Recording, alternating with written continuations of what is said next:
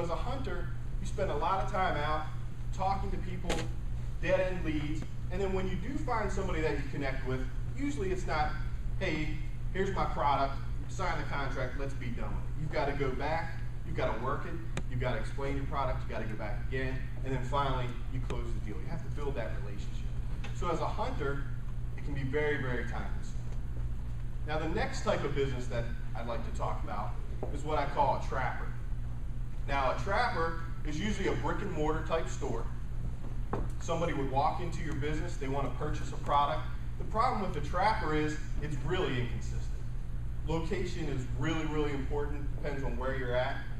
Then you get the people in the store, you gotta hope that they really are there for your product. What if they walk in and what you're selling is really not what they wanted, they just thought you sold that.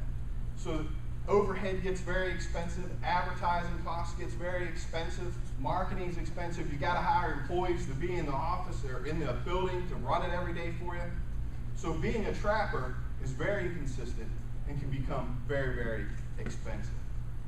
So now what I want you to do, before I get into this third type of business, and this is the business that is really gonna make your sales go through the roof. But we need to shift our thoughts, and you guys got to promise me one thing, that what I tell you here, you're not going to repeat to your clients because they're going to probably get mad at you if you do, okay? But I want you to think like a rancher, okay? You're a rancher, you're ready, you got rid of your last herd of cattle, and now you're ready to go get some more cattle. So what do you do as a rancher? You head down to the local livestock, you purchase 100 head of cattle, you bring them back, you put them out in your pasture, you put some hay there or grain there, whatever your cattle eat, and they hang out. That's what happens with most businesses. They go out and they spend a bunch of money to get cattle, okay, because we're going to call your customers cattle. That's why I say don't go tell your customers, hey man, you got a bunch of cows, we're gonna... No, and don't tell them I said that, because then they're really mad at me and never want to talk to me. But that's what happens, is that you go out, you spend all this money to get your customer into your business, to get tied in with you. You sit them in your backyard, you give them a little bit of whatever they need, so the cattle, they've got their grain, they've got their hay, they can graze, they can do their thing. But what happens on the cattle ranch is that sooner or later, the cattle start to move a little farther away from the ranch. A little farther out, 3 months later, they're a little farther out, and before you know it, you look out there and there aren't any cattle in the field. So what does the rancher do? He goes to the livestock auction and buys more cows, right? No, that's not what he does. But that's what we do as business owners. Most business owners will spend all this money to get their clients to come in, to do business with them, fluff them up, make them feel real good, and then let them go. And then when they are gone and you don't see them anymore, you go out and you spend a bunch of money on marketing, a bunch of money on advertising, and you get all these new clients in. And you do the same thing to them. They come in, they're your client, they move on, and then you go out and you spend a bunch of money trying to get new clients. But a cattle rancher knows better than that. So what he'll do is he'll set up, he goes out, gets his posse together, gathers all the cattle, brings them back to the ranch, starts to take care of them again. So let me ask you, how many of you in this audience today have been in contact with your clients in the last month? The last 3 months? Last 4 months? 6 months? Okay? You should be raising your hand and you should be in touch with your clients at least on a quarterly basis. Why is this? You spent all this money to get these people in here to do business with you, and then you let them go. And they forget about you just like you forgot about them. And then what happens?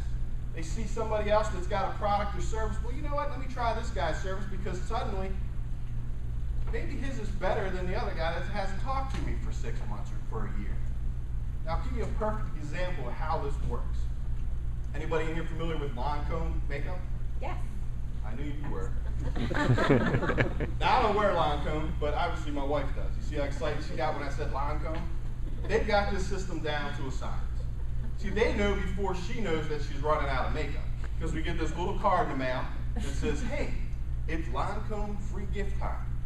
Now, I don't know about you, but me, free means it's not going to cost me any money. However, the free gift is only when you spend $50. But I can tell you it is a ritual every 2 months it's Lincoln time, honey. You mind going to Falcon Lindsay and stop there? I'm like, I was really trying to go to Books A Million. No, it's free gift time at Falcon Lindsay for Lincoln.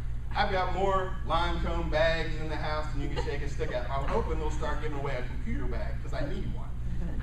But they do that. They spent the money on advertising. They spent the money to get her in there to be a customer, to be a client. And then what do?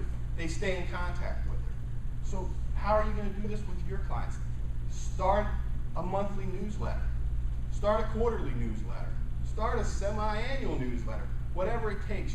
Do something to let these people know you care about them. Give them some information on new products and services that you offer. Just give them information about your industry in general. There's usually constantly things that are changing over and over in our industry that our clients could use that information. And here's another perfect example of how when you don't stay in touch with your customers, how you're going to lose it. My grandparents have been with an insurance company for probably 50 years.